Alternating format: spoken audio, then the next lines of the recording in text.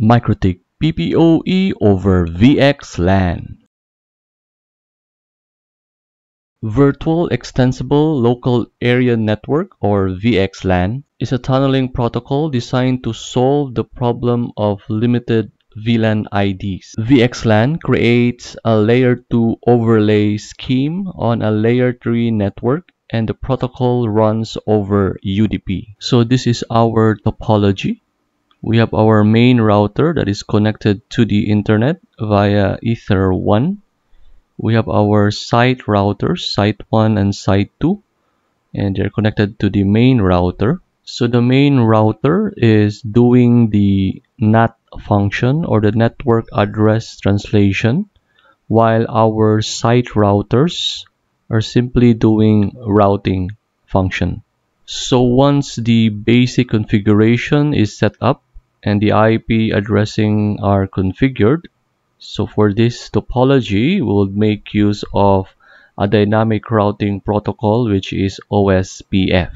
So from the topology, you would see that there are 3 OSPF areas. So we have the backbone area 0, and we have area 1 from main to site 1, and we have area 2, which is from main to site number 2 router. We have our main and AC routers under area 0. So the AC router, or the access concentrator router, will function as our PPPoE server in this topology. So OSPF, once configured on the main, the site routers, as well as the AC, will form as the underlay in this topology, and it will enable the routers to reach to the various loopback interfaces IP addresses. For example, for site number 1, it should be able to reach the main or the AC loopback IP address, and that is redistributed, of course, via OSPF. So when OSPF is configured in the main site and site 2 routers, as well as the main to AC, and when we configure PPPoE on AC, so meaning to say, in the middle or in this area, it is on layer 3 network, and we have a layer 2 service that we want to traverse over this layer 3 network down to our client. So our client will be the PPPoE users, and we need them to connect to our PPPoE server. So meaning to say, we need to find a way for our layer 2 service to be over or traversing a layer 3 network, which is why we have VXLAN for this particular tutorial. So in our AC, site 1 and site 2, we will configure VXLAN. And from the VXLAN, we will be having what we call VNI, or a VXLAN network identifier. So you'll see it on site 1, site 2, and as well as the AC router. And then finally, you have what we call VTEP or VTEPs. So it will be the virtual tunnel endpoint. So it will be the device that handles the encapsulation or encapsulation. So we are now in our main router. So under the bridge, there is a bridge for our loopback interface. Under the IP addresses, so you will have going to AC.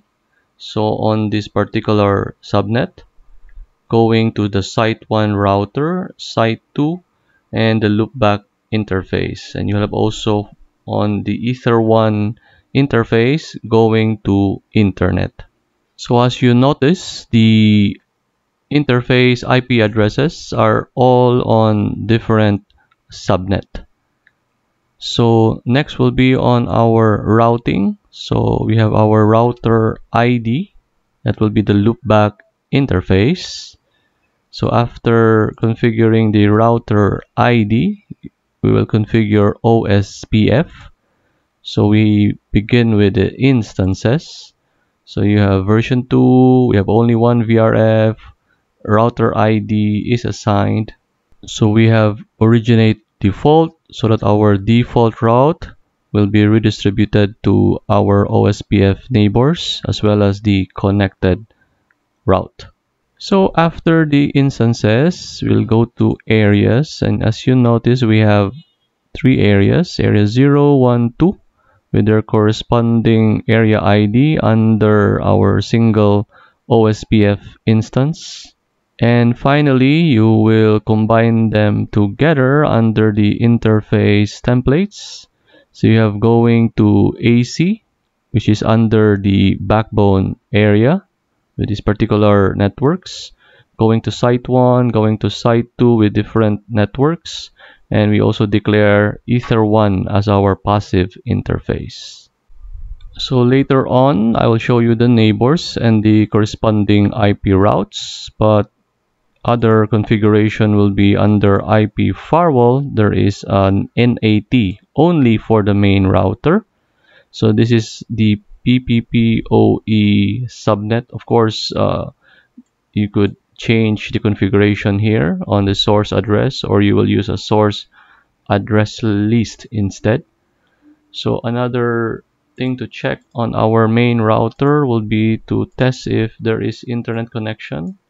And there is already some testing before, but we'll test now for the actual ping test. So it is able to go to quadruple 8, quadruple 9, and perhaps quadruple 1 as well. So we go to our site 1 router. So let's take a look at the configuration. So bridge. So we have two bridge interface, one for loopback, and we will just discuss this later, one for VXLAN. So next will be the IP addresses. So one that is going to main on the 172.16.1 network and with the loopback interface. So the fourth octet is changed in this loopback interface, which is .10. Next will be for our routing. So router ID is also configured. Next will be the same, routing OSPF. So you'll have instances using the main and router ID. We will not redistribute the default and only the connected route. Areas, you only have one area for this site 1 router, which is area 1. Next will be the combination of the instances and the areas, wherein Ether 1, which is the connection going to the main router, will be for the area 1. So right now, let's just take a look if it forms neighborship to our main router. So if we go to neighbors, and yes, it formed neighborship to the main router, which is 172.16.1.1. You'll have also link state advertisements for area 1 as well. So for our site 2 router, nothing much is changed from site 1. It will still have the same bridges, which we have the loopback and the VXLAN. It will still have the same IP addresses, but of course the subnet will be different. So it will still have the main and loopback IP addresses, but this time it is .20 for site number 2 loopback IP. So you'll have the routing router ID, the loopback IP as the router ID. Next will be routing OSPF. So you have the instance number 1, version 2, router-ID. This is the name assigned for that loopback IP. We don't have redistribute of the default route. We only have the connected route redistribution. So for area, we have area 2 instead of area 1 with the area ID of quadruple 2. Then we piece them up together. So we have Ether 1, which is going to the main router with these following networks. So once the minimum OSPF configuration is done, we should see on our OSPF neighbor, which is on the instance 1, this will be our main router. So I think by now I could show you the IP routes since we have the neighborships in our OSPF. So if we go to IP routes, you would see that we have OSPF routes. So for the other subnets and for the other loopback interfaces, we have some 10 here that we could certainly avoid but not covered by our tutorial. So these are the PPPoE IP addresses of a client that is connected already. So now we go to our access concentrator, and for this tutorial it only acts as the PPPoE server. So it has bridge configuration, loopback, and the VXLAN. It will have IP address configuration. So these are the clients that are already connected. So you have going to the main and going to the loopback interface. Next will be for the routing. So the same router ID, and you have the routing OSPF. So you have the instances, you have the areas, so area 0, and of course interface templates, and you will see neighbors, which will be your main router. Then as for PPPoE, we have some videos about PPPoE configuration, so just check our channel. So I'll just go quickly on this particular router, AC router. So we have the IP pool, we have our PPPoE pool of addresses. Then under the PPP menu, you have the PPP profile. We have the secrets, client 1 and client 2 for our example PPPoE clients. And we have our PPPoE servers. Notice that the interface is on the bridge VXLAN. We just need to counter check because a PPPoE server interface should not have any IP address. So for the bridge VXLAN, so if you'll notice on our IP addresses, there is no IP address directly assigned to that bridge interface. So the bridge VXLAN, the ports will be the VLAN interface for the PPPoE and the VXLAN interface. So while we are here in our AC router, then let's just take a look at how was the VLAN or VXLAN configured in this router. So let's begin with the interface, and under the VLAN, so there is a VLAN 100 for PPPoE. This is for the interface Ether1 that is connected to the main router. So VLAN 100 with a VLAN ID of 100. This VLAN interface is part of the bridge port of the bridge VXLAN. So ports, so the VLAN 100 PPPoE is there. So next piece of the puzzle is the VXLAN 100. So where it is configured. So we'll close this one and we go to interface VXLAN. This will be the VXLAN 100. So we click plus sign and we have this. So we name our VXLAN. We'll have the MAC address, the VNI, the VXLAN network identifier. In MikroTik, there is a requirement to use a group. In this example, we will use a multicast address. We have the interface, the VLAN 100 that was just created. The VXLAN is using UDP 8472 and the VTEP's IP version is IPv4. Then we have to manually configure the virtual tunnel endpoints or VTEP. So still under here VXLAN. So on VTEP, so using that interface, so we have our site 1 IP of the loopback interface as well as the site 2 loopback interface, of course on the same port numbers. So as for site 1 router, so we have the bridge VXLAN, and if we go to ports, we'll notice that we have the VXLAN interface and the physical port going to the client 1 router or going to the client 1 switch, then our client 1 router is connected to that switch. Take note, we are not implementing any VLAN interface on our site number 1. So we'll take a look at how the VXLAN 100 is configured. So it will still be the same. You go to interfaces, you go to VXLAN plus sign. Okay, so the name of the VXLAN is VXLAN 100. You'll have a different MAC address. You have the same VNI and group number.